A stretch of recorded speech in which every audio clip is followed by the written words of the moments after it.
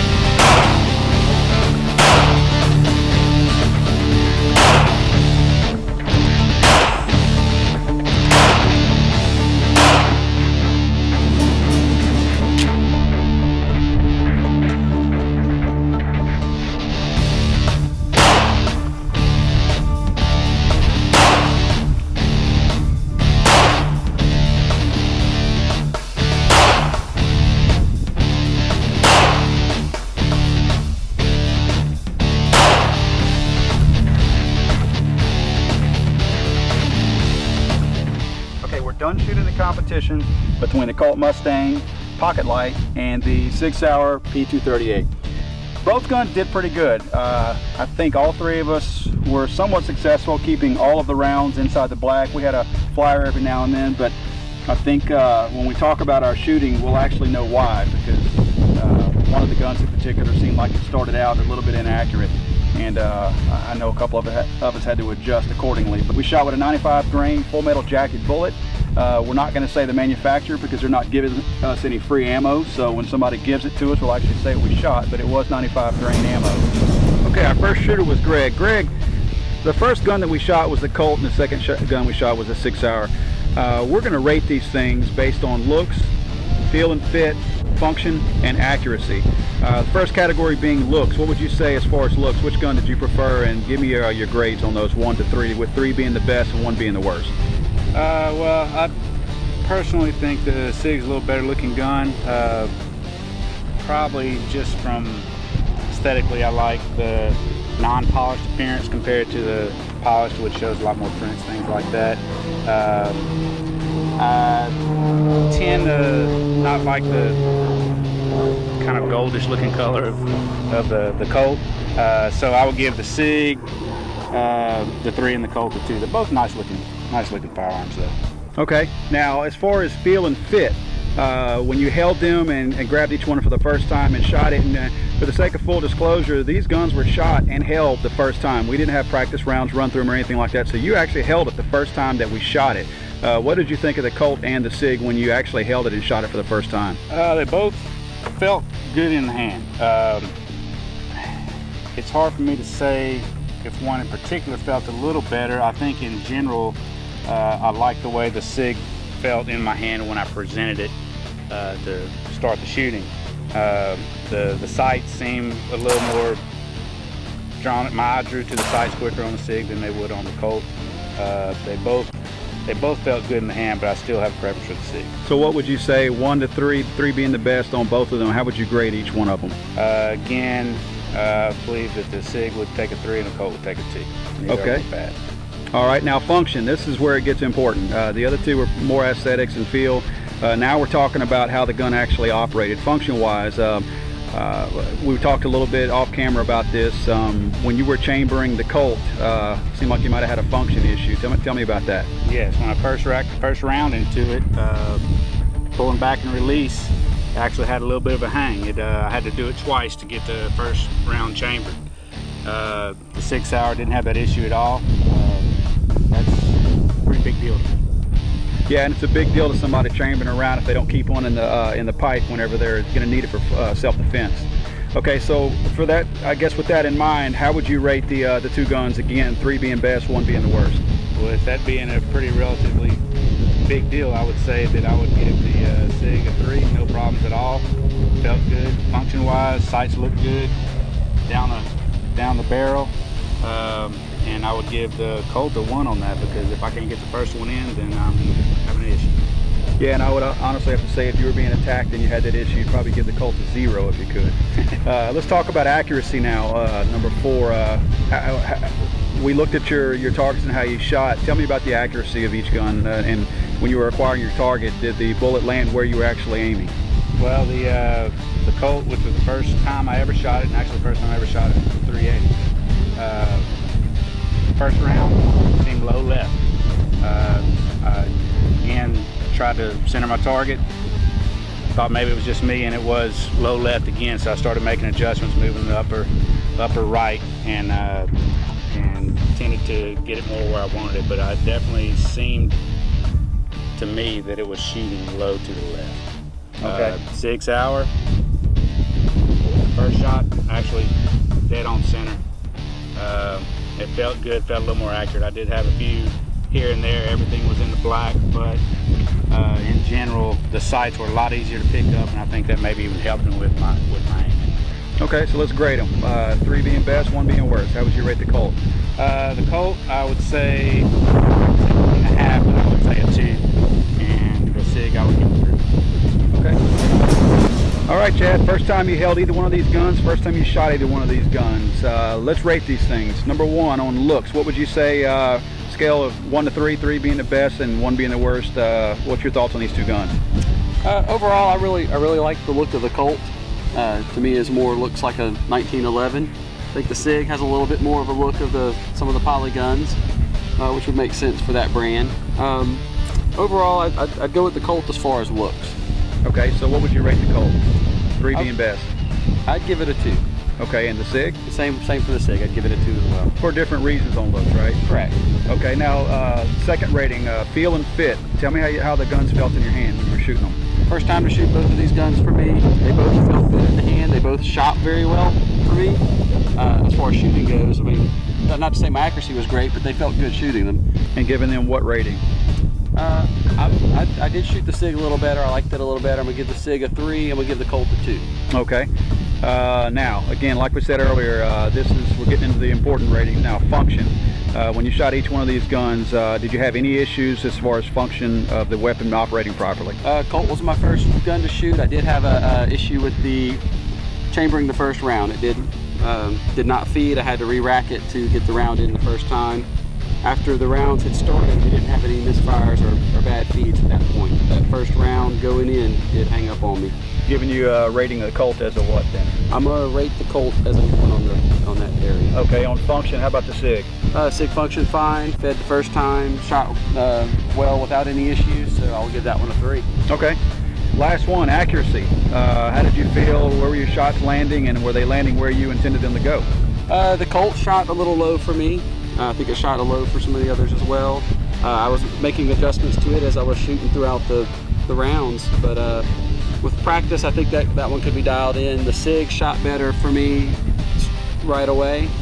I was kind of concentrating a little bit on aiming, sight picture, and the trigger pull, trying to get the feel of the trigger. So I think for the first time shooting these, I think they came out pretty well for me. Okay, let's rate them then. 3 to 1, 3 being the best. 3 on the Sig and a 2 on the Colt. Okay, very good. Okay, it's my turn now. Chad and Greg both rated these guns. They had some pretty good explanations as to why they shot like they did, and I had some of the same issues that they did as far as how these guns functioned, and probably a lot of the same issues as far as looks.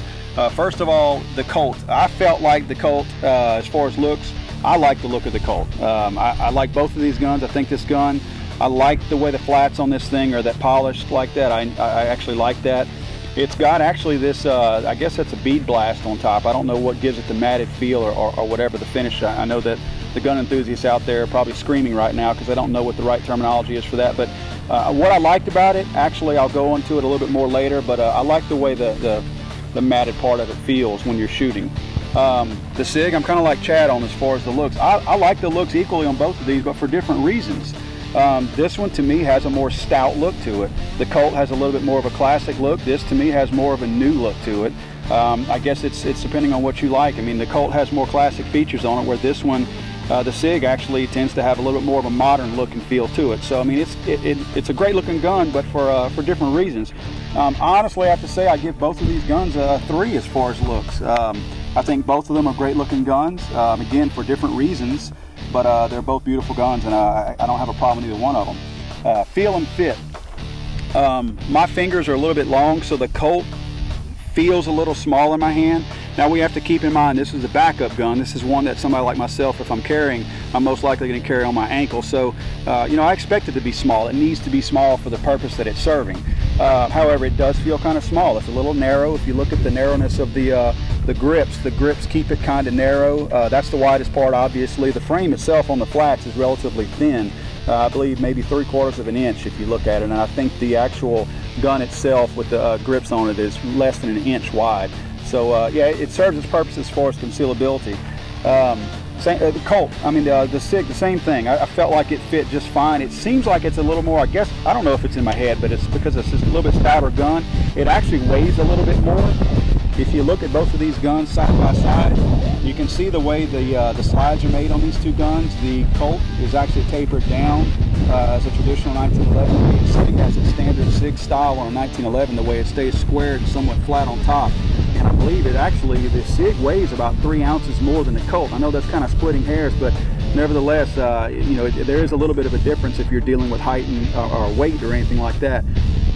Overall, they both fit good. Again, I know what they're for. They're not my primary carry gun. I know they're a backup gun. So with that in mind, I don't have a problem with how either one of them felt or fit. I'd give both of them probably a 3, mainly because they're serving the purpose that they're supposed to serve. Now, as far as function goes, I didn't have the chambering problem, but in all fairness, I've shot both of these guns before. I've not had a chambering problem with either one of them in the past either. But again, it doesn't mean that anybody else did anything wrong. I just, you know, I pull it back and I let it rack itself. So mine chambered fine. I felt like the Colt, again, because it feels a little small in my hand, I think that the Colt, as far as function, I'm more conscious of aiming it because it feels like I'm shooting a small gun. But the Sig, on the other hand, the Sig feels a little bit stouter, a little bit thicker in my hand. And I think I've I thought less about shooting. As far as functioning, both of them functioned just fine.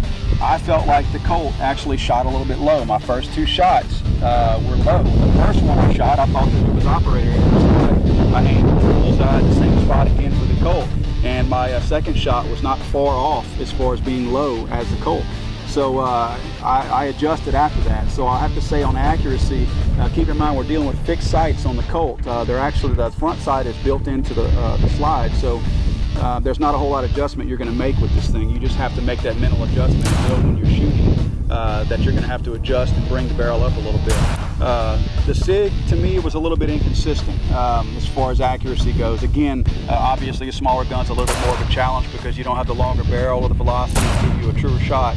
So that may be why, again, we could probably attribute that to operator error. So I'll say I actually didn't hit any of the bullseye on the Sig, so I'll give it a 2. But again, realizing that I'm the one that was doing the shooting, you could probably attribute that point that I'm taking off of each one of them to me, and not necessarily the gun in that instance.